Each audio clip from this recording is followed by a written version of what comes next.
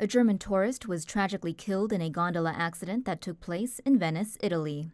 A 50-year-old German man, his wife, and 3 children were riding in a gondola on the Grand Canal. A water bus at the Rialto stop collided with the gondola, throwing the family into the water. Some reports that the impact split the gondola in half. The couple's 3-year-old daughter sustained injuries to her head and face. The man is thought to have been crushed between the 2 vessels and killed. The mayor of Venice has said he will convene a panel of experts to resolve the worsening traffic problems in Venice's waterways, which have posed a safety hazard. Subscribe now and never watch boring news again.